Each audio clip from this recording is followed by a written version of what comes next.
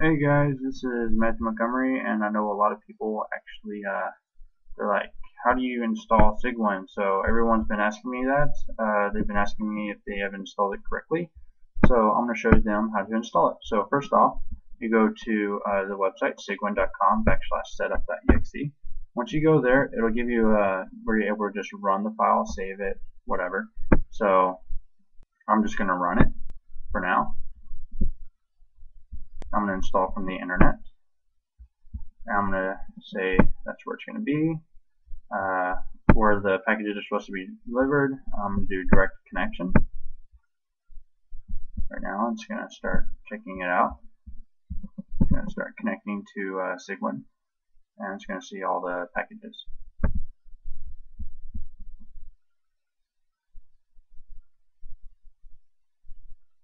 It can take a while, so just bear in mind that it can take a while. So now that I have everything, I'm going to do the FTP cygwin mirrors because it's a file transfer protocol instead of the hypertext transfer protocol.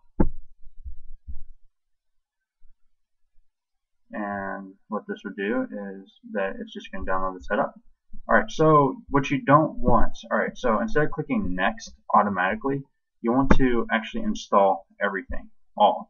So all, and just click install. It'll be default, just click on it. Then after that, simple and easy.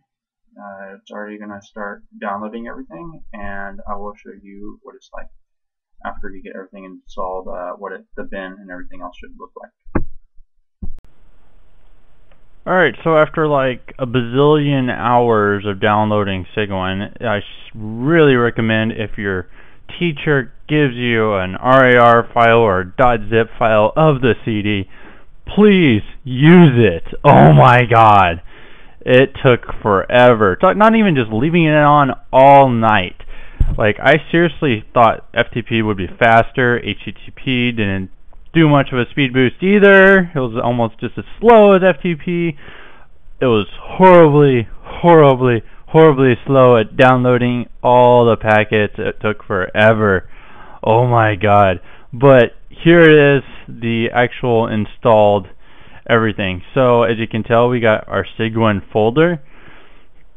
Right click, properties. There you go. How much data it had to download and install. If you don't get around this many gigs, then you have screwed up somehow, or you got impatient, because man, I was like, screw this. It said like it'll be done in a couple days, even though our internet's like, we download at 1 point something megabytes a second.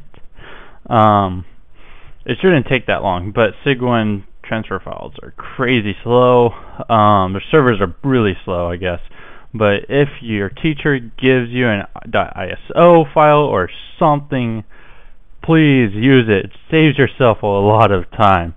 Alright, so it's installed. It works great. You can check out my other video on how to set it up through the command prompt. I will actually be doing a video on how to set up Visual Studio 2010 through the command prompt.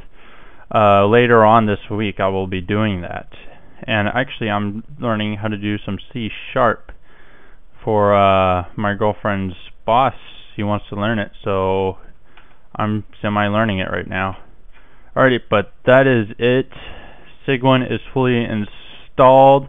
Make sure you collect all of it, not custom. Alright, well, that's the end of this video, this freakishly long video.